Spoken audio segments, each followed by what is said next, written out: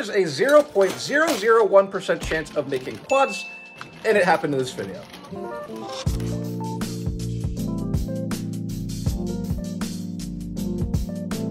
Today we're playing at Chasers, a building that looks like a meth lab, but is actually just a card room. I was feeling quite charitable, so I decided to donate some buy-ins at the 2-5 table.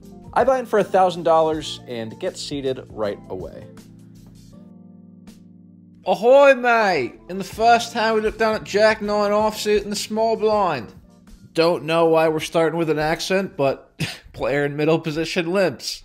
This is not a hand you should open, but I was taking donate buy-in very seriously. So I kick it up to $30. The big blind and limper make the call. Going off to a flop of Jack 6-3 with 2 hearts. The big blind and middle position both check out a turn, and I'm like, whoa, guys, hold your horses. I am still left to act. I have a weak kicker, and I was actually going to check this for pot control and a little bit of deception, just to keep the kids guessing. If we always bet top pair, it's very easy to play against us. But considering both of them checked, I don't think either of them would check a jack or anything that strong, which makes me more inclined to bet. I throw out a bet of $40. The big blind calls, but the middle position player gets out of the way. Going off to a turn card, which peels off the 3 of clubs. Still think I have the best hand. Want to price him in, have him call with all of his flush. Wow, I can't speak English. Flush draws. Yep, got it. Nailed it. Want him to call with those. I place a bet of $90. The big blind doesn't think too long before making the call. Going off to see one last card, which peels off the Jack of Spades. We river a full house out of nowhere. What a way to start the session. However, if he has a busted flush draw, there's no value in betting because he's just going to fold. Furthermore, if I have aces, kings, queens, this Jack is horrible for me. This Jack feels like a card that he could easily represent, even if he has a missed flush draw. So I decide to check it over to him. I'm just going to let the audio play out. I want you to see how quickly action unfolds here. 200. All in? Yep. So he goes $200, and I'm like, I'm all in. His money doesn't even cross the line, and the dealer flicks me the all-in button. I didn't think he had anything. I just thought he was going to snap fold, give me the 200, and we move on to the next hand. But surprisingly, the big blind goes into the tank. He turns to me and he's like, what do you think I have? And I'm like, jack shit. He flips over the 6 of clubs. And I'm like, how the hell do you have that? And then he flips over another 6. He had a full house. He flopped the set. I am shocked that I wasn't raised on the flop or turn. Well, this is quite unfortunate for him. After looking at my stupid young face for like 2 minutes, he's like, this kid just sat down. There's no way he has an actual hand. All right, bucko, show me what you got. He flicks in a chip. We sheepishly turn over the Jack 9 offsuit. River a goddamn motor vehicle and get all the money. That's all you gotta do, bruv. It's not a hard game. Next, we look down at Ace Jack of Diamonds in the big blind. Cutoff raises to $20. The guy to my right said, oh man, here this guy goes again. So I was under the impression that he was loose, opening a ton of hands.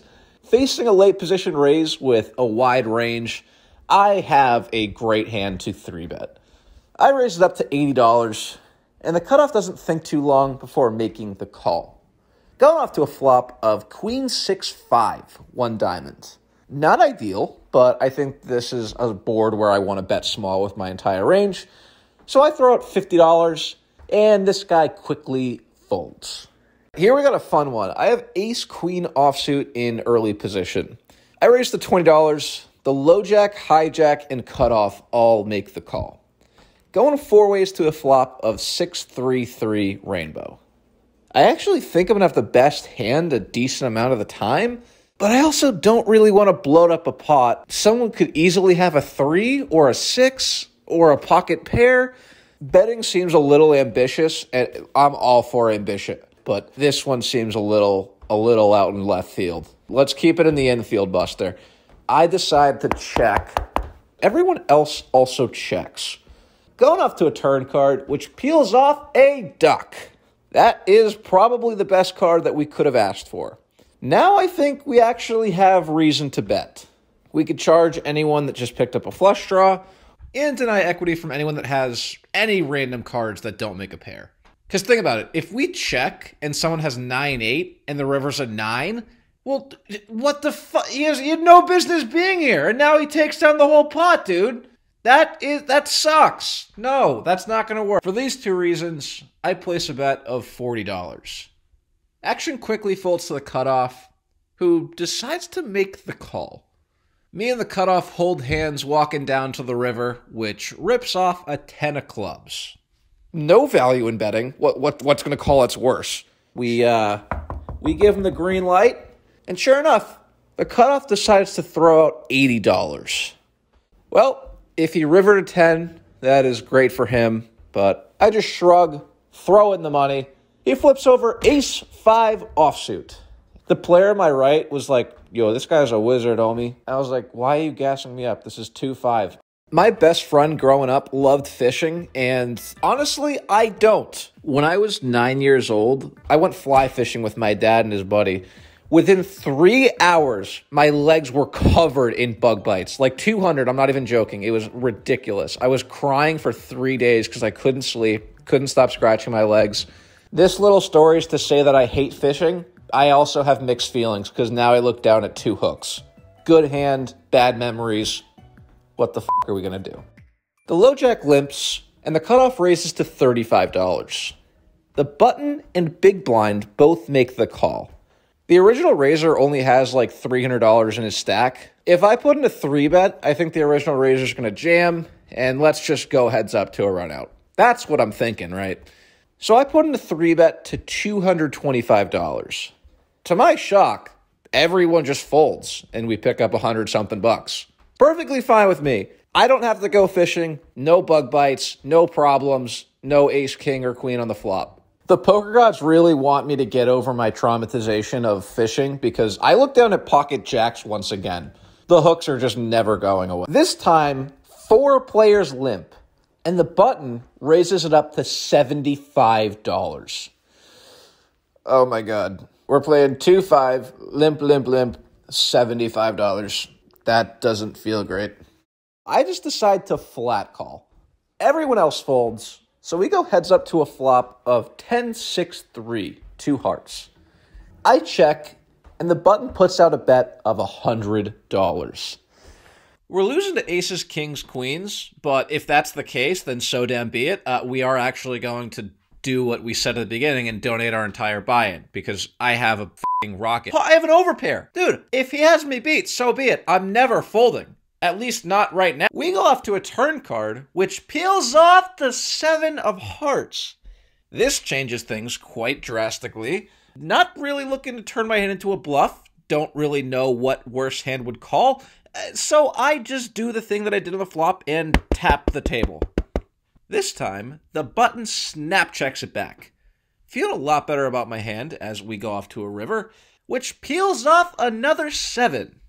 Now I think there's a question of leading, possibly getting some thin value from a 10, maybe weaker pairs like 9s or 8s.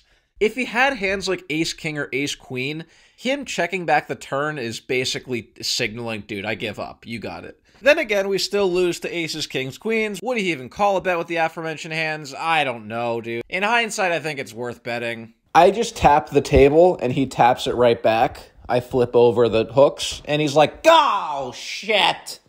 He flips over pocket 8s. I think if we bet 50, we get a crying call. Missed a smidget of value, but can't really complain when money's coming your way. All right, smooth session so far. Let's see how we can f*** it up. We look down at Jack 10 of hearts on the button. The cutoff limps, and I raise it up to $30. Again, when there's a limper, I raise bigger because it dissuades the limper from limp calling. And if everyone folds, you just pick up like 15 bucks, which is perfectly fine. So I raise 6x. The small blind and cutoff both make the call. Going off to a flop of Jack 6-5, all spades. Action checks to me. Someone could easily have 2 pair, a set, a flush, or a stronger jack. I just listed like 70,000 hands that beat mine. This feels like a pretty good hand to put into my checking range. If we always bet top pair, it makes us pretty easy to play against, so let's keep the kids guessing. I check it right back. We go off to a turn card, which peels off the most innocent duck in the deck. Quackity quack. The small blind checks again, but this time the cutoff says, all right, 3 buds going right into the sea, 75 buckos. Considering we under-repped our hand on the flop, we have a standard I can't English, but we have a call. The small blind surprisingly calls as well. When the small blind calls, my butthole shrivels up and dies because this guy's the tightest guy at the table. Without a shadow of a doubt, I feel like I have the worst hand. When the river card comes off a who gives a shit, the small blind bets 100. The cutoff and I both look at each other and snap fold. We're like, yep, this guy has the winner. Give him the money. Sure enough, the small blind flips over ace-9 of spades. Just flopping the nuts. Here we pick up jack-9 of diamonds. I raise it up, get called by Mr. Nitball on the button, going 3 ways to a flop of 8-8-3 with 2 diamonds.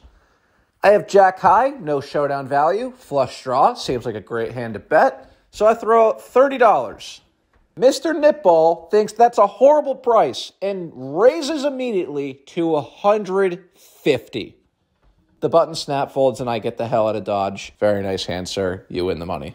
A little while passes before my eyes glance down at ace-9 of hearts in the big blind. Under the gun raises to $15. The low jack, high jack, small blind, and myself all make the call. Going God knows how many ways to a flop of King Jack 3, 2 hearts. Action checks the pre-flop raiser, who decides to check as well. Now the low jack bets out $25. Action folds back to me. I still have a chimp brain and ooga booga flush draw. I have 4 of the same. More money's going in the middle. I check raise to $90. The original raiser check jams. All in for $357. Oh, God. The low jack folds, and action's back on me. I actually don't love this spot at all, because I feel like you could have a set of kings or jacks or king jack, and against those hands, we're not really in all that great shape. I do a little bit of calculations, carry the 2, dot the T's, cross the I's, all that shit, and I said, you know what? I got a flush draw. See you on the river. Call. The original raiser flips over King Jack. Oh, God. We're against 2 pair. We need some help. The turn, bing, no help. That can't be good. Okay, one last card. Let's try this again, poker. You've been very good to me today. Just give me a heart. Give me a heart. Show me you care. Show me you love me. And sure enough, they do, as we river the nuts. Perfect. Not a problem whatsoever. We rake in yet another pot. And it's kind of disgusting how pure we're running today. In the last hand of the night, I have ace-jack offsuit in the low jack. I raised up to $30, and only the straddler makes the call. Going off to a flop of 8-7-5 all hearts. I actually have no idea what I'm supposed to do here with this hand. Truthfully, I have no clue. I've clearly never heard of a check, so that can't be it. Newsflash, it most definitely is. This hand feels like the pilot passed out and now a random civilian has to conduct the aircraft. I just decided to bet small and the straddler makes the call. Okay, sure, seems fine. Let's go off to a turn card, which peels off the 9 of spades. This player checks to me. I am just randomly mashing buttons. I don't know if I should check, if I should bet small. Hey, buddy, any 6 makes a straight. This board's way better for him. Maybe find a check?